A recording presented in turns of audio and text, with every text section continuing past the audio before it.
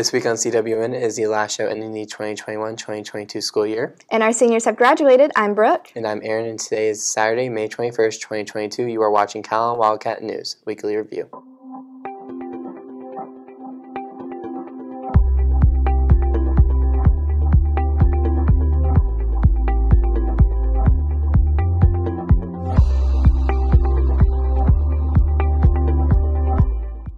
I don't know about you, Aaron, but I'm really going to miss the seniors this year. I am too. They've been the face of CTV for a long time now. And I just feel like while there are going to be new faces coming into the news, it's really not going to be the same without them.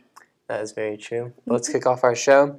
Here at Calallen High School, it's been business as usual as we still have a lot to cover. With the exception of final semester exams, all other testing is done.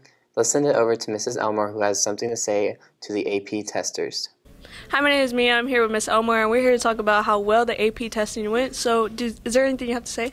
I do. I want to say congratulations to all the AP teachers and all the AP students. I know all of you have worked so hard all year long, and finally, AP testing is done. Some of you took 4, 5 exams. You've worked hard. You came in extra time, and I just wanted to give you one last celebratory hoorah!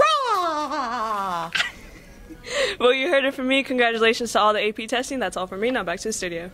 Miss Compton's engineering class is currently making their automatas more automated. Let's see what her class did. Okay, so today the students took their automatas and they made them automatic. We talked about friction. We added a belt and pulley system. We're going to talk about resistance later on and how to slow down the motion. And they've made them greater. Autumn caught up with Miss Cash about frog dissections. Let's check it out. Hey, it's Autumn here with Calallen TV, and I'm here with Miss Cash. Miss Cash, so your students are doing a frog dissection. How do you think they're going to be doing?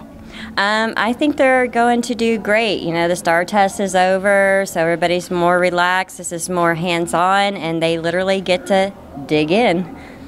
And why is this your favorite part? Because they have more time to explore. There's not the pressure of the test, and they're actually using the hands-on instead of just listening to me talk. So they're probably learning more, actually. That's good. Now, thank you. And now back to the studio. It is a blessing that lab is over because the smells in those hallways were otherworldly. Yeah, when I was a freshman, we had quarantine and COVID, so we didn't get to do that. So thankful. I had to experience it, and I never want to smell that smell again.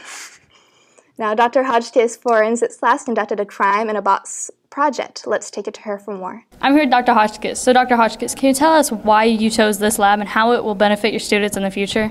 Yeah, we are going over everything we've covered in class. So, every single unit, every single chapter. They are making a crime scene. They are going down into detail of evidence, of how things are planned out, time frame, autopsy report, different kinds of class or individual evidence. And it's just really intriguing to see how creative they're coming up with these crime scene boxes. All right, well, thank you. Hi, I'm Emma, and I'm here with Sarah, who is doing a crime in a box lab in her forensics class. So, Sarah, can you tell us more about this? So we have to build a small crime scene in a box, so we have to create our own story and stuff like that, like figure out the plot and the suspects, figure out the evidence and stuff like that, and then we have to put a shoebox together and put little figurines and then basically make just a little mini crime scene, and then we have to fill out an autopsy report, do a presentation, write the storyline so the people in the class can put together who did the murder and stuff like that. All right, that sounds like a lot of fun, and thank you. And that's all from us. Now back to the studio. Band had their last concert of the year, otherwise known as the Band Appaloosa. Let's take it to Mr. Goodman for more information on the concert. Hey everyone, I'm Trinity, and I'm here with Mr. Goodman. So, I heard that last night y'all had a final band concert. Can you tell me a little bit about that? Yeah, that's right. We had our last band concert of the year. We're calling it Bandapalooza. And in it, we're having all the bands from the 6th grade band, the 7th and 8th grade competing bands, all the way through the 2 high school bands perform in the concert last night. And why showcase from all the way to 6th grade all the way to the high school? Well, it's really cool. We like to have a lot of community pride. We ended with the grand finale of everybody in the band program playing the school song together to kind of conclude the concert. And we also want to get the 6th graders and the parents a taste of what's in store for them once they, advance to the 7th and 8th grade, and then obviously advance into the state finalist marching and concert band program if you're at Calallen. That's great, and a lot of the students sounded amazing. They all did such an amazing job with teaching them and getting them ready for this performance. Here with Haley. So, what instrument did you play last night at the concert? I played the clarinet. That's great, and what did you think of it as it being your final performance? I thought it was sad that I won't be able to perform again next year, but there's always next year, and it was a great experience being with all the beginners and seeing how they're going to be when they're in high school and help our legacy continue. That's great, and I'm sure it was a lot of fun being there and performing with everyone else. And now that's all from me. Now back to the studio. East Elementary had their field day last week, and some of our students went to help out. Here's Erin with a report.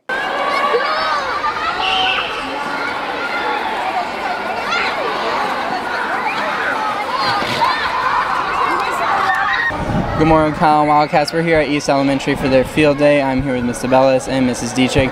Mrs. Dietrich, when's the last time we had high schoolers at the East Elementary field day? It was 2018, and we brought about 47 of them, and I didn't come. They just said they needed high school kids, and you know, Calallen kids are going to step up and go help and you know, get out of school. But yeah, they're going to come and help over here. So this is really exciting. This is my first time to watch what's happening, and this is phenomenal. This is truly amazing.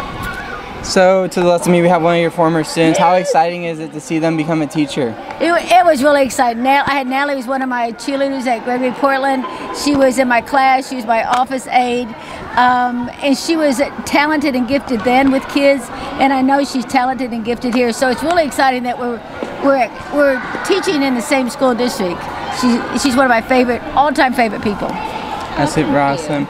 How exciting is it to, you know, be teaching? How long have you been teaching? 17 years. Ooh, that's been a minute. Have you been at Calallen that entire time? I haven't. This is my 8th year in Calallen. So 8 years in Calallen, and then I've been to a few other districts. Do you have a lot of fun at these field days normally? I do. I love it. I love competing against the kids. They have a blast together, running around, trying everything new, and I like challenging them, trying to beat them. Well, good luck in those challenge days, and thank you both so much for your time. We'd like to give a special shout out to all of our teachers and parents who made this possible. They've done so much. We see so many teachers and parents here just giving up their Fridays to help with this little field day they have. Thank you so much for your efforts. And that's all from here. Let's send it back to the studio. So how was East Elementary field day? It was super fun. All the kids had a lot of fun. I was walking around with the camera, and other times I was helping with this little bowling station. I know Jace Hofstetter and I had a little competition with the kids. We ended up tying, so in our books we were both winners. That's wonderful. Coach Hernster is doing a Lord of the Rings marathon over the summer. He has more information for us on that. Let's check it out. My precious. Hey, if you were in AP Language last year or this year, you were one of my students, you're invited to the 2nd annual Lord of the Rings Marathon. This year we're holding it in the Calallen FEMA Dome. The date is on Friday, June the 3rd, and we start at 8 o'clock in the morning. I'll provide some pizza and some drinks, bring some snacks, and bring a comfy chair. I hope to see you there. The English 4 classes were working on the senior memory books. Trinity interviewed Coach Gonzalez for more. Let's see what this project was about. Hey everyone, I'm Trinity and I'm here with Mr. Gonzalez. So we heard the seniors are doing some kind of project. Can you tell me what that project is? Yes, we're doing a senior memory book. They have 18 chapters to write on, and a lot of them has to consist of things they've done throughout their school life, from kindergarten all the way to 12th grade. The people that have helped them, and how things they remember, and things they will stick with them for the rest of their lives. And now I'm here with Eliza. So how do you feel about this book that y'all are working on? Honestly, it's making me feel very sentimental because the questions asked brought up like memories that I completely have forgotten about and were like in the back of my brain. So I'm feeling very nostalgic about it. I'm sure y'all have gone through so much during the years. And are you gonna miss Calallen and everyone here? I'm surely gonna miss coming here every day. It's been literally all I've done, but I'm very excited to move forward with my life. That's great, and we wish you luck and all the other seniors luck when y'all leave, and hope y'all have great time. From me, now back to the studio. Last week, the seniors had their traditional dress-up day. This tradition has gone on for many decades. Mia spoke to some seniors dressed up. Let's check it out. Hey, it's Mia with Calallen TV, and I'm here with the Magic School Bus crew. So how long did it take to put this together? It was actually kind of last minute because we were all trying to think of like different things to do, and then Laramie actually was the one who was like, hey, let's do the Magic School Bus, I don't know, probably like a week and a half ago, and then we just all went shopping together and got outfits and everything like that. What gave you this inspiration? You know, ever since like our childhood, you know, everyone knows the Magic School Bus and everything like that, and it's just like a really cute thing to like remember of our like childhood and stuff like that, so we thought like, let's just do it our senior year. And I see that you have the bus, so how long did it take to make this bus? It took a couple of days because I had to paint it, and then the wheels took forever. But in the end, I finished it this morning, so it worked out, though. Hey, it's me, and I'm here with a couple other seniors that dressed up. So what gave you this inspiration to dress up? We kind of just woke up one morning and thought what would be a spontaneous and fun idea to be able to play tag throughout the school. And we figured out that if we have bananas being chased by gorillas and then the gorillas had to be detained by the zookeeper, that it would be pretty entertaining for the rest of the school. And I hear you huffing and puffing under there, so how hot is it under there? Me, 130 degrees. Hey, it's Mia. I'm here with a couple of Power Ranger girls. So what's your favorite part about the outfit? Probably our swords, because we can go around and like hit people and like play fight in the hallway. And how long have you been planning this? We've actually wanted to do this since our freshman year, so we're really glad that we got a senior dress-up day. And I know being seniors, this is your last Friday. How are you feeling about it? It's all becoming way more real. We're all finally like coming to terms with the fact that we're literally about to graduate, so we've been just soaking up every single moment that we're spending together and like making the most of what time we have left. Well, you heard it from me. Good luck to all the seniors after graduation. That's all from me. Now back to the studio. You know, for sure, I would say that Riley Hooper's group, being Miss Frizz and the Magic School Bus, was my favorite senior dress up this year. It was so adorable. They all had their little costumes, and Riley had her little Magic School Bus, and it was absolutely adorable. I also loved Hobbs and his Elvis Presley. That was so well done. It really matches his personality. It really does. It is time for the GP Student Report. As GP ISD is wrapping up their year, this video is a little more about GP TV and what they have worked on and produced throughout this school year. Let's check it out. Hi, I'm Ella Spencer. The school year is coming to an end, so here's everything GP TV has done this year.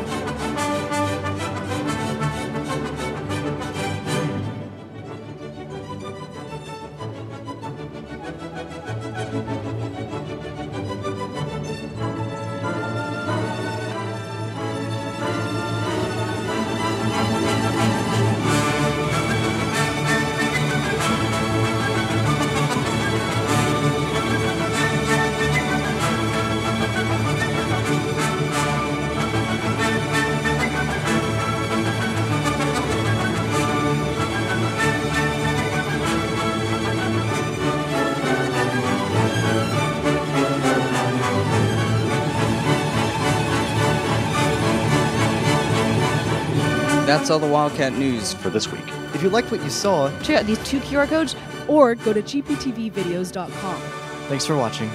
My work here is done, guys. Goodbye. I don't know about you, Aaron, but that was amazing. That was. It has like so much cool equipment, and just to see all the stuff they did throughout the year. Yeah, I hope we can get there one day.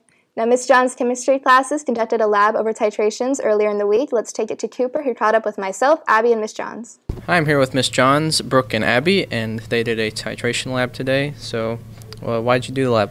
Well, we are now doing our second round of reactions. The first time we just learned how to write equations and balance them and write formulas, and then we learned a whole lot of more chemistry, all the math part, and now we're back to learning what reactions actually are. And so one of the ones we're learning is about an acid base where you make a neutralization reaction, and so we titrated an unknown volume. We know the volume of the acid, we didn't know the concentration, and we titrated it with a known concentration of base to make water, and it turned pink when it does that, so it's kind of cool. And they're able now to go back and do all the math that we've learned and figure out what the concentration was of that unknown acid. It's just a good way for them to actually talk about titrations. We did the math over titrations. Today was the actual time that they actually saw what we were doing.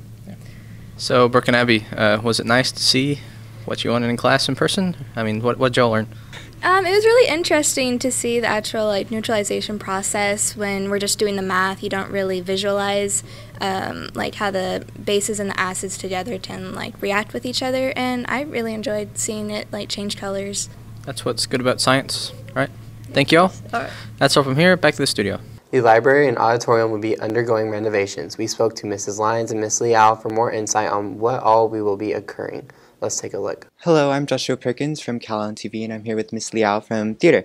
So, can you tell me about the renovations in the auditorium? Oh, yes. We have some exciting updates coming up to our auditorium. We are going to be installing a brand new screen that will drop from above the stage. We have a smaller one, but this one is a lot bigger. And then beforehand, we were having to roll out our projector in order to show something on that screen. But then they'll be installing us a brand new projector above our light booth. So we'll be able to run that from the booth, which is going to be so much more convenient. So the huge screen and the new projector is one of the big renovations we're having this summer. We are also doing getting a new sound system. So they are going to be updating our entire sound board and sound system, what we play things on. We'll also be getting microphones above our stage and have more accessibility with our hand mics and our lapel mics. Hi, it's Maddie with Calallen TV, and I'm here with Miss Lyons. So I know the library is closed. Can you tell me a little bit about the renovations and the stuff that's going to be going on during the summer? Sure.